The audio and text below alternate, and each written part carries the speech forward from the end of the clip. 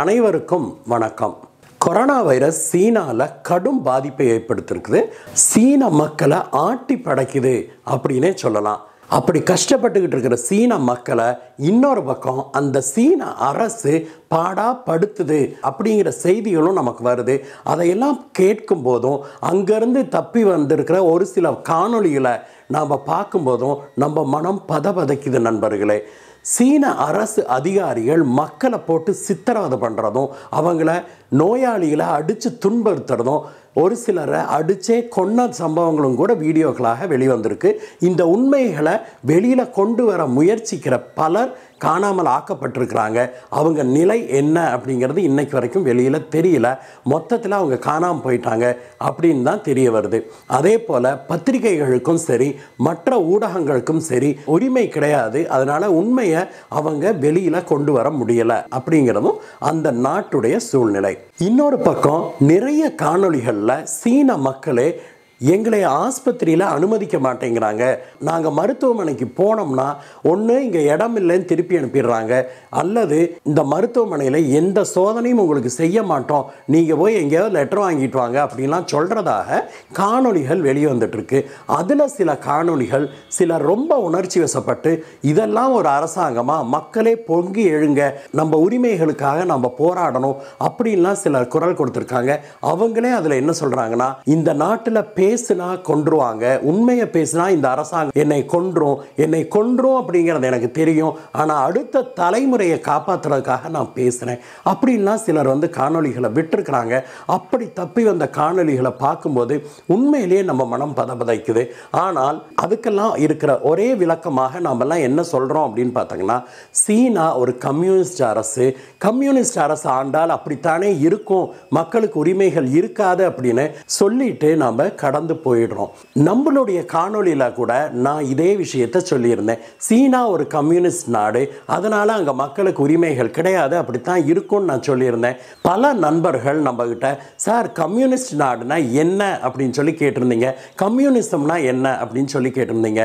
நம்மள பல நண்பர்களுக்கு இது தெரிஞ்சிருக்கலாம், ஆனால் கம்யூனிசம்னா என்ன அப்படின்னு தெரியாத நண்பர்களுக்காக இந்த காணொளியை நாங்கள் பதிவிடுறோம். நண்பர்களே, கம்யூனிசம் அப்படின்னா என்ன அப்படிங்கிறத ரொம்ப சுருக்கமாகவும் தெளிவாகவும் இந்த காணொளியில் பதிவிட்டிருக்கிறோம். என்னால் எவ்வளவு தெளிவாக சுருக்கமாக சொல்ல முடியுமோ அவ்வளவு சுருக்கமாகவும் தெளிவாகவும் சொல்லியிருக்கிறேன். நண்பர்களே, இந்த காணொளியை முழுசா பாருங்க, அப்பதான் நமக்கு நம்ம நாட்டுடைய அருமை தெரியும் அப்படின்னு கூட நான் சொல்ல முடியும்.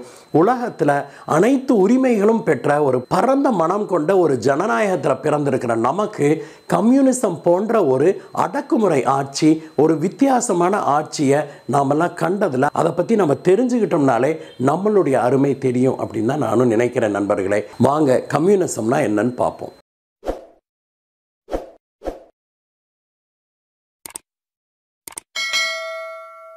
சென்ற நூற்றாண்டின் பெரும் பகுதியில் ஆசியாவின் பல நாடுகள்லையும் கிழக்கு ஐரோப்பாவின் பல நாடுகள்லையும் கம்யூனிச ஆட்சிகள் நடந்து வந்தது. இன்னைக்கும் கூட பார்த்தோம்னா ரஷ்யா, சைனா, வடகொரியா போன்ற பல நாடுகளில் கம்யூனிசம் தான் இருக்குது. கம்யூனிசம் அப்படின்னா என்ன? ரொம்ப எளிமையாக சொன்னோம் அப்படின்னா, கம்யூனிசம் அப்படிங்கிறது ஒரு ஏற்றத்தாழ்வுகளே இல்லாத ஒரு சமூகத்தை படைப்பது அப்படிங்கிறது தான் அர்த்தம். அதாவது இதில் முதலாளி தொழிலாளினோ அல்லது மேனேஜர் தொழிலாளினோ எந்த விதமான ஏற்ற இறக்கங்களும் இருக்கக்கூடாது இந்த சமூகத்தில் அப்படிங்கிறது தான் இதனுடைய சித்தாந்தம். அது என்ன குறிக்குது அப்படின்னு பார்த்தீங்கன்னா, இதில் ஏழை பணக்காரன் இருக்கக்கூடாதுன்னு நம்ம சொல்லும் போதே அந்த நாட்டில் உள்ள அனைத்து நிலம், சொத்துக்கள், தொழிற்சாலைகள் எல்லாமே அரசுடைமையாக்கப்பட்டுரும். எல்லாமே அரசுக்கு சொந்தம். தனியார் யாருமே தனியாக தொழில் செய்ய முடியாது. இப்போ நீங்கள் ஒரு பொட்டி கடை கூட அந்த நாட்டில் செஞ்சு நீங்கள் ஒரு வருமானத்தை எடுத்து நீங்கள் சம்பாதிச்சுக்க முடியாது. மாறாக எல்லா வேலையுமே அரசாங்கம் தான் கொடுக்கும், எல்லா தொழிலுமே அரசாங்கம் தான் சொந்தம் கொண்டாடும். அப்போது இன்றைக்கி நம்ம ஊரில் ஒரு தொழிற்சாலை ஆரம்பிக்கிறாங்கன்னா அது அரசாங்கத்துக்கு சொந்தம். அதில் வேலை நமக்கு கொடுப்பாங்க அரசாங்கம், அதுக்கான சம்பளம் கொடுப்பாங்க. சம்பளமும் எப்படின்னு பார்த்தோம்னா கிட்டத்தட்ட எல்லாருக்குமே ஒரே சம்பளம் தான் வரும். அவங்க மேனேஜராக இருந்தாலும் சரி, நாம் கீழே வேலை செஞ்சாலும் சரி, அல்லது அவர் படிக்காதவராக ஒரு வேலையை செய்து கொண்டிருந்தாலும் சரி, எல்லாத்துக்கும் கிட்டத்தட்ட ஒரே சம்பளம் தான் வரும். அது எப்படி அப்படின்னா, உங்களுடைய வாழ்க்கைக்கு எவ்வளவு தேவையோ அவ்வளவு கொடுக்குறேன் அப்படின்னு சொல்லுவாங்க அரசாங்கம். அதே போல் உங்களுக்கு தேவையான உடை, கல்வி, மருத்துவம், உணவு, போக்குவரத்து செலவு எல்லாமே அரசாங்கம் பார்த்துக்கும் அப்படிங்கிறதா அந்த சித்தாந்தம். அதுக்கு தேவையான அளவுக்கு தான் சம்பளம் கொடுப்பாங்க. அப்போ நாம் நினச்ச இடத்துல ஒரு வீடு வாங்கிலாம் கட்ட முடியாது, நம்ம இஷ்டத்துக்குலாம் கட்ட முடியாது.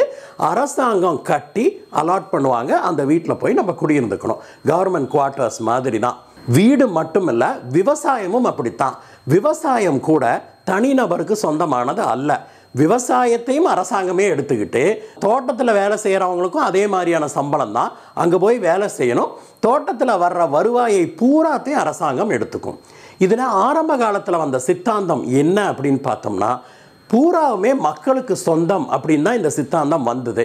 அதாவது இந்த தொழிற்சாலைன்னு வச்சுக்கோமே, ஒரு தொழிற்சாலையில் வர்ற லாபம் அனைத்துமே அங்கே இருக்கிற அனைத்து தொழிலாளர்களுக்கும் சமமாக பங்கிட்டு கொடுக்கணும் அப்படிங்கிறது தான் இந்த சித்தாந்தம். அப்படித்தான் உருவாச்சுது.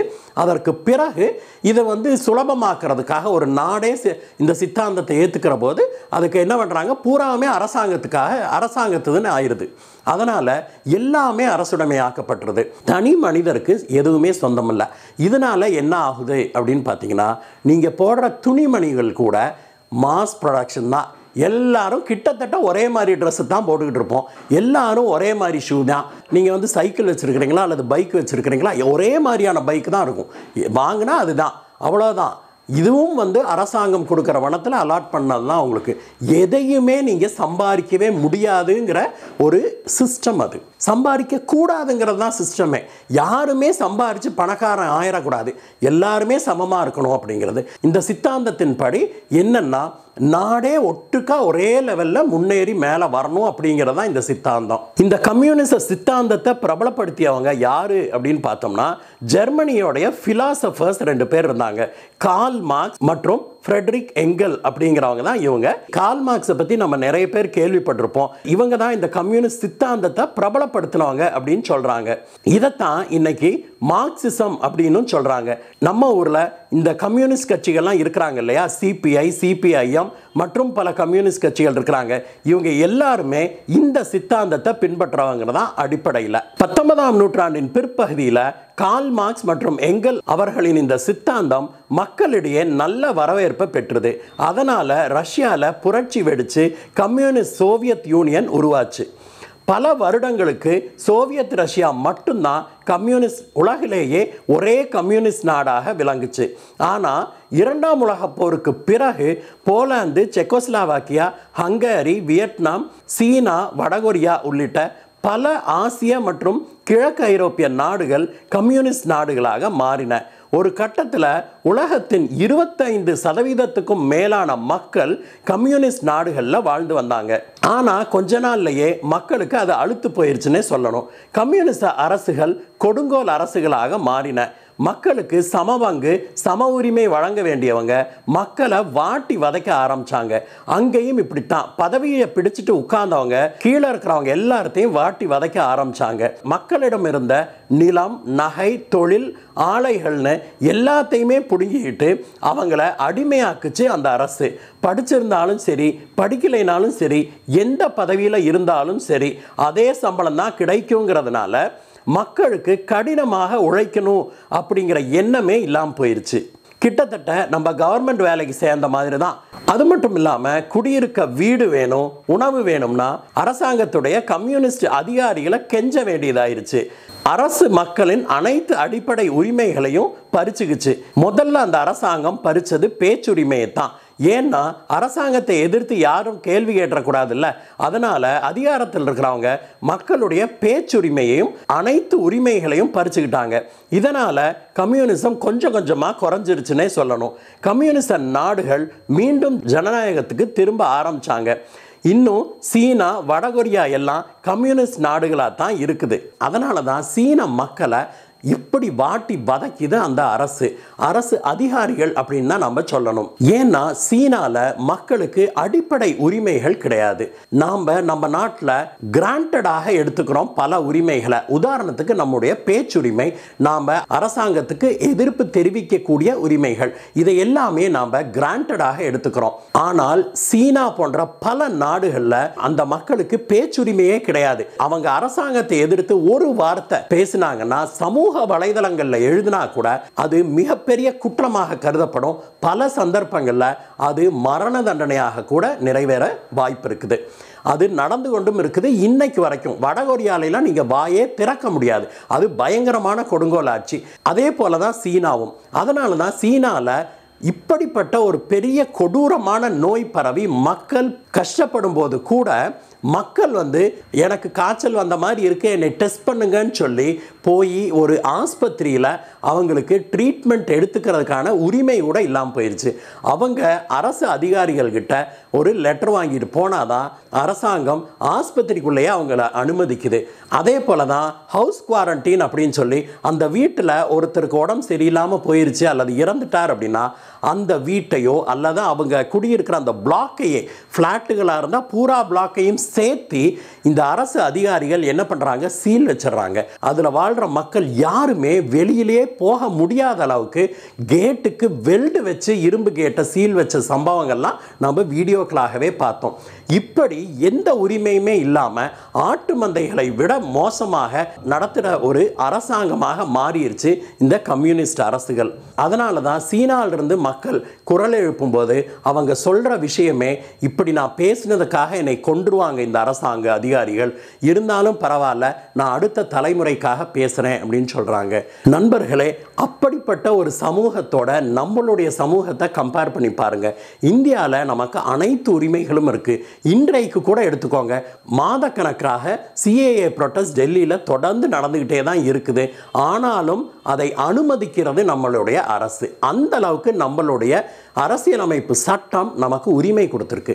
நிழலின் அருமை வெயில்ல அப்படிங்கிற மாதிரி கம்யூனிஸ்ட் நாடு போன்ற கொடுங்கோல் ஆட்சி நடக்கிற நாடுகளை நம்ம பார்க்கும்போது தான் நம்ம நாட்டுடைய அருமை நமக்கு தெரியும். நண்பர்களே, நம்மளுடைய ஜனநாயகத்தை போற்றுவோம், பாரத தேசத்தை போற்றுவோம். கம்யூனிசம் அப்படின்னா அடிப்படையில் அது என்ன, அந்த சித்தாந்தம் என்ன, அது எப்படி நடைமுறைப்படுத்தப்பட்டிருக்கு, எந்தெந்த நாடுகளில் இருக்குது அப்படின்னு ஓரளவுக்கு உங்களுக்கு புரிஞ்சிருக்கும்னு நினைக்கிறேன். அடுத்த முறை நம்ம ஊரில் கம்யூனிஸ்ட் கட்சியை சேர்ந்தவங்க சிவப்பு கொடி பிடிச்சிட்டு வரும்போது அவங்களுடைய அடிப்படை சித்தாந்தம் இதுதான் அப்படின்னு நம்ம தெரிஞ்சுக்குவோம். அவங்களுடைய கொள்கை என்ன அப்படிங்கிறத நம்ம புரிஞ்சுக்குவோம். நண்பர்களே, இப்படிப்பட்ட ஒரு சித்தாந்தம் இன்றைய சூழ்நிலையில் நம்ம நாட்டுக்கு பொருந்துமா? அதை பற்றிய உங்களுடைய கருத்துக்களை சொல்லுங்கள் நண்பர்களே. மீண்டும் உங்களை வேறொரு வீடியோடு சந்திக்கிறேன். கைஸ், பாய் பாய்.